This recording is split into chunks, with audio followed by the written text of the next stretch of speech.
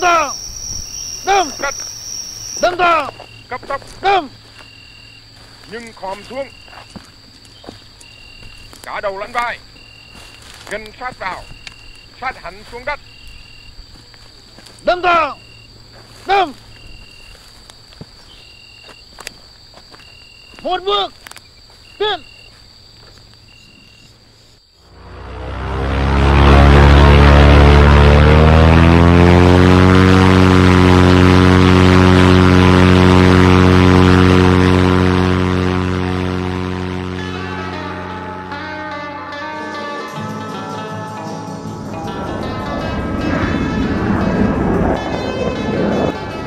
Three MiG-17 soar over the vast jungles of Southeast Asia.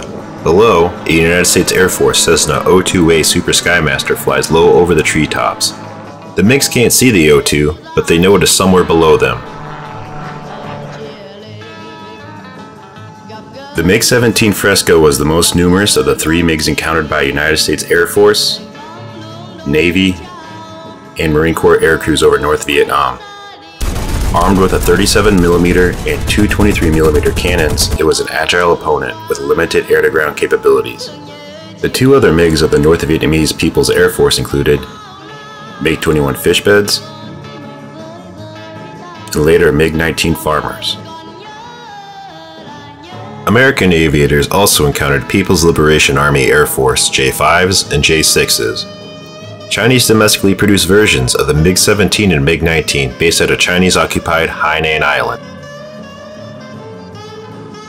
Suddenly, the radio in the O-2 crackles to life.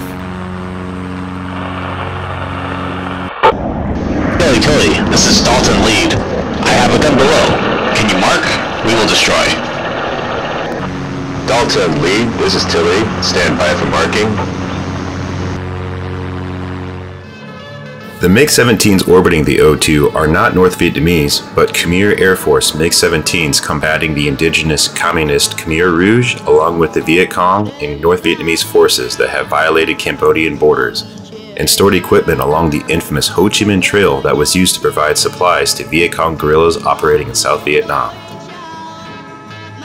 It is January 1971, and First Lieutenant Richard Brien is a 28-year-old United States Air Force pilot of the 19th Tactical Air Support Squadron, referred to as TASS. The 19th TASS was one of the oldest United States Air Force units conducting continuous operations in Southeast Asia, beginning in 1963 flying O-1E bird dogs out of Bien Hoa, outside Saigon, directing airstrikes and close air support missions to assist ground troops across South Vietnam. In 1968, the 19th TASS transitioned to the O-2A Super Skymaster and North American Rockwell OV-10 Bronco.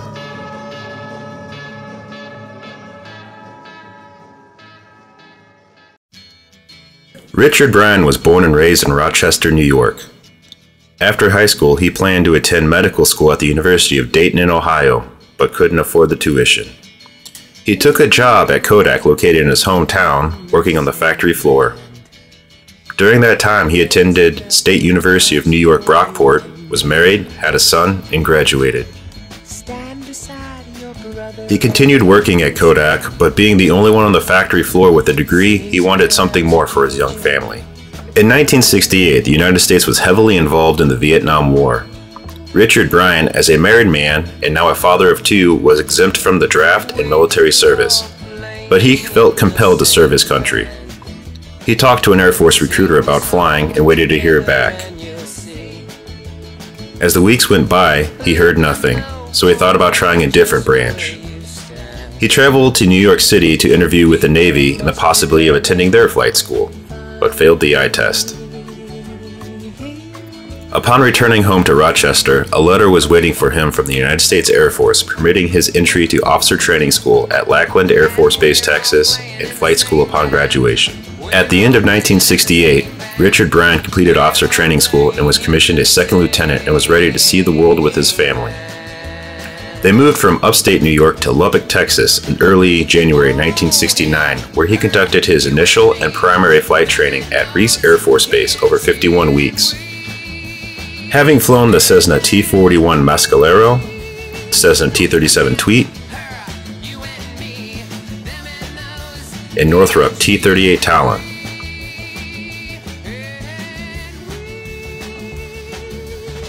Upon completion of primary flight training, he moved to Hurlburt Field, Florida to begin learning his assigned airframe, the Cessna O-2A Super Skymaster.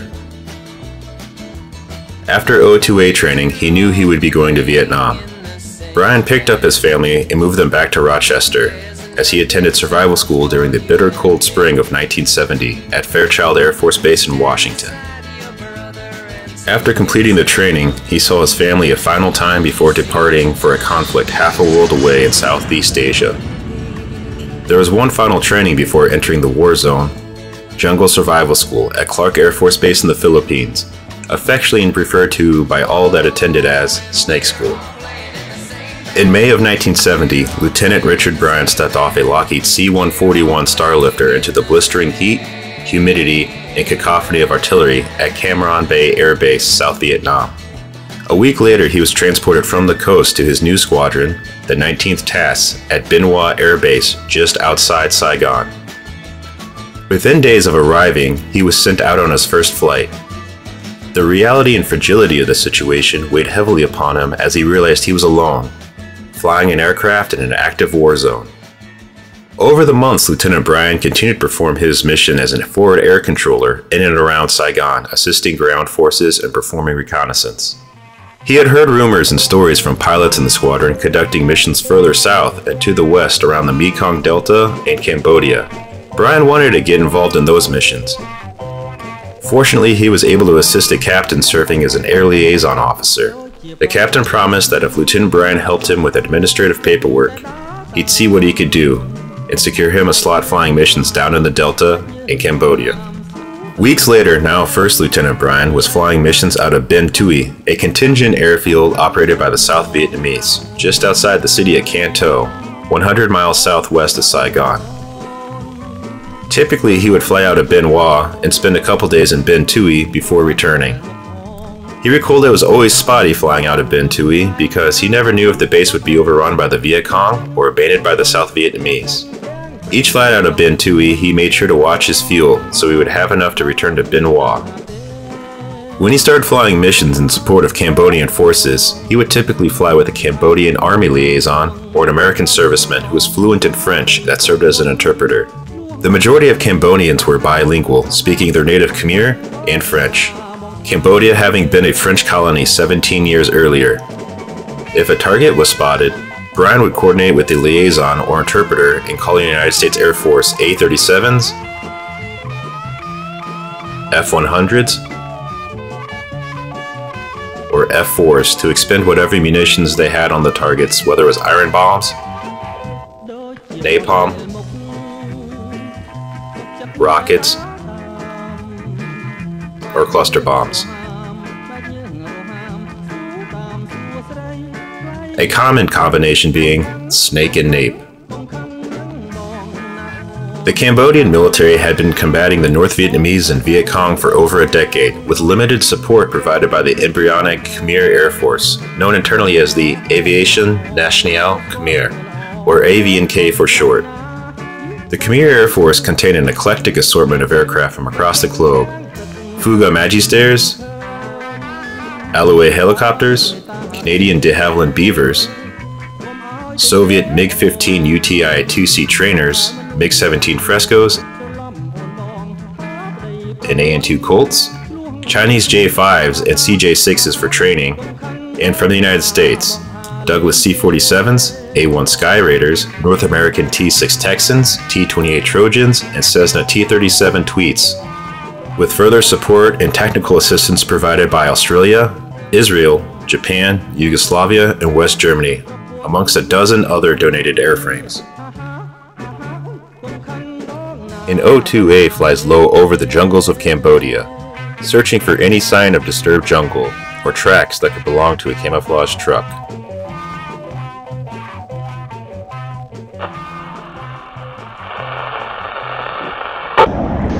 Tilly, this is Dal-tawn lead. I have a gun below. Can you mark? We will destroy. Dal-tawn lead, this is Tilly. Stand by for marking.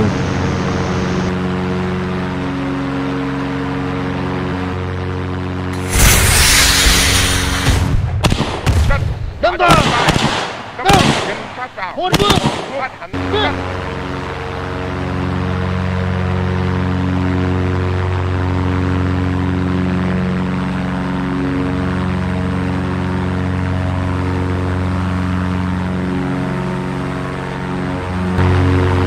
Dal-tawn lead, this is Tilly. Target marked, stand by. Approach target from east and egress west. Copy, Tilly. East to west. Rolling in.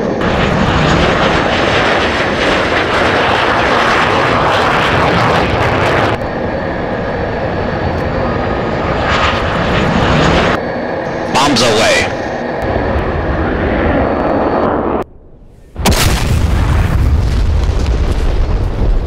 Đâm thẳng. Đâm. Nhưng khom xuống. Nhưng khom xuống. Đâm thẳng.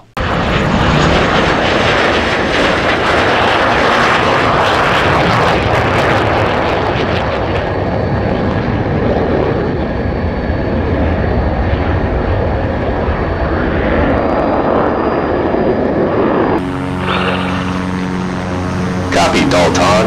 Good hits on target.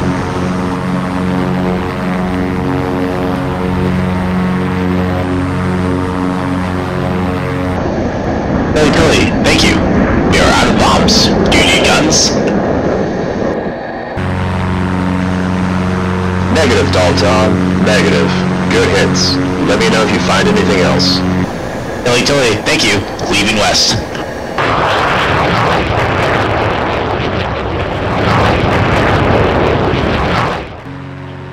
First Lieutenant Richard Brien resumes his patrol over the vast jungles of Cambodia and back into South Vietnam.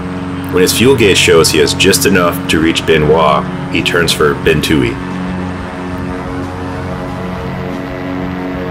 An hour later, he lands back at Binh Tui and carries on with the rest of the day and evening. And the next day and the day after, like he has the past 8 months he has been in South Vietnam. Not realizing he has conducted probably one of the strangest forward air control missions of the entire war. A United States Air Force O-2A Skymaster directing Soviet-made, Cambodian-flown MiG-17s against North Vietnamese forces.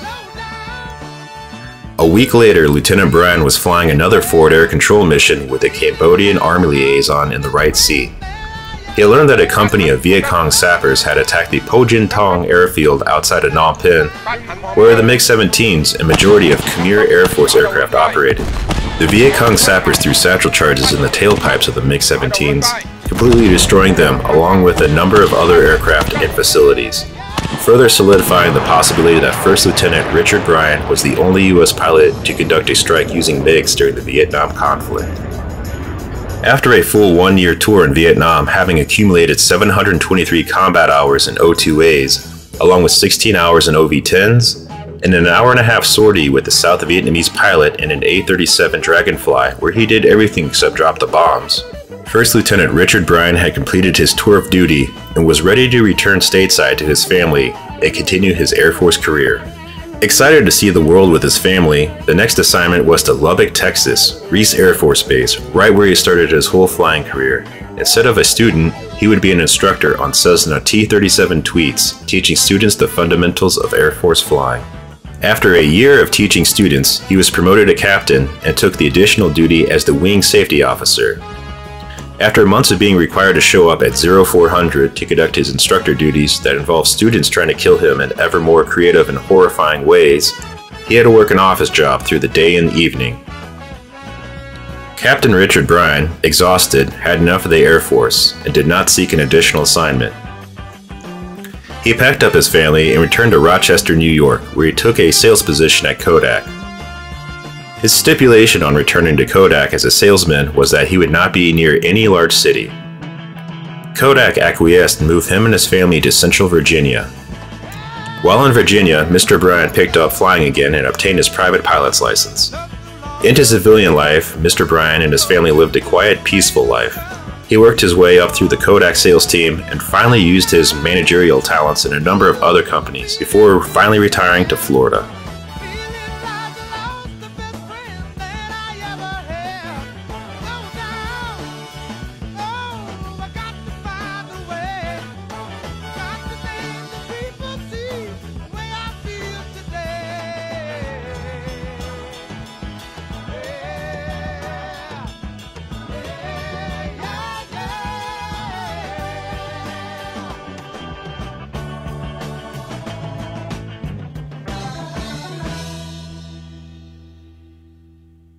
Gashir here. I would like to explain some of the details and discrepancies encountered while creating this video. This was made using Digital Combat Simulator and a lot of mods. A couple of scenes are from IL-2 1946 Bat mod, and a lot of archival footage and photos that I try to keep consistent with the era and location. The MiG-17s used are MiG-15s. For those who play DCS, you know, and I know you know, there isn't a MiG-17. Yet. The more detail-oriented will notice that the MiGs are carrying Mark 81 250-pound bombs instead of typical Soviet Fab 100s or 250s. In March of 1970, the Cambodian government and monarchy were overthrown in a coup d'etat which established the Khmer Republic. Due to changing government, the Chinese and Soviet technicians departed, and their provided assistance ended. The United States increased their material provided to fill the void. Due to lack of Soviet stockpiles of Fab 100s and 250s, the Khmer MiGs were wired to handle American Mark 81 250-pound bombs. A number of MiGs had their 23 and 37mm cannons replaced by Browning M250 caliber machine guns due to lack of spare parts. I thought it would be neat to see a MiG carrying Mark 81s, so I went into the CLSID Lua file and lines and made the changes. I tried to make everything in this as accurate as possible within my means. The O-2A used in this video, Air Force serial number 11038, manufacturer serial number from Cessna 0314, was an actual O-2A Super Skymaster assigned to the 19th task that crashed on 9 September 1971 when it flew into the wake turbulence of another aircraft when landing at Bien Hoa Air Base, South Vietnam. The aircraft was lost, but the pilot survived with injuries.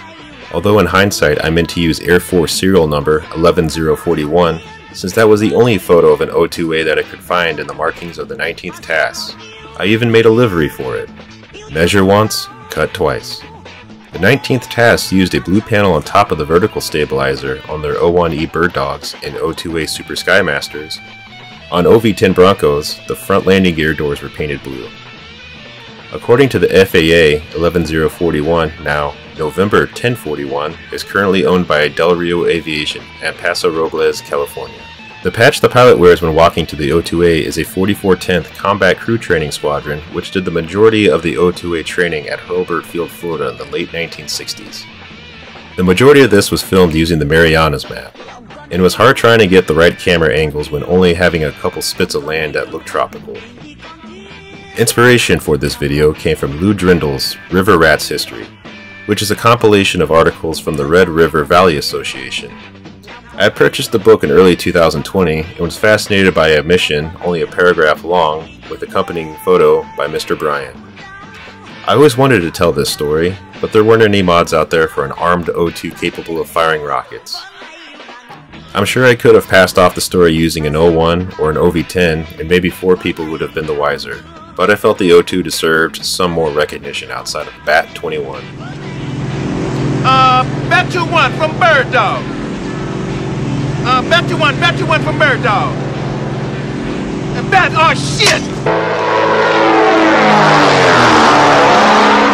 I thought I would eventually make it in IL-2 1946, but out of nowhere, PRC Cowboy showcased an O-2A Super Skymaster for DCS back in December. I told him that if he released the mod, I'd make this video. I've kept my part of the deal. Thanks, Cowboy. I've had a general understanding of aviation used in Vietnam, the FAC mission, and what an O-2A is, or rather, Cessna 337 from the 2 that I've refueled during my line service days. Some planes you never forget. While there was plenty of great things to sift through, there wasn't any information I could find on Cambodian MiG FAC cooperation. One of the more interesting things I did find was Cambodian MiGs in South Vietnam weren't an unknown occurrence.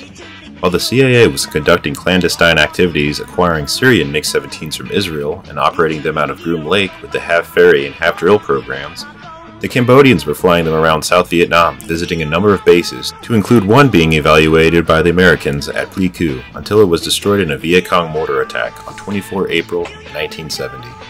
I am a stickler for using correct insignias. A lot of my research was spent bouncing back and forth on which insignia was correct for January of 1971. The roundel or the Khmer stars and bars?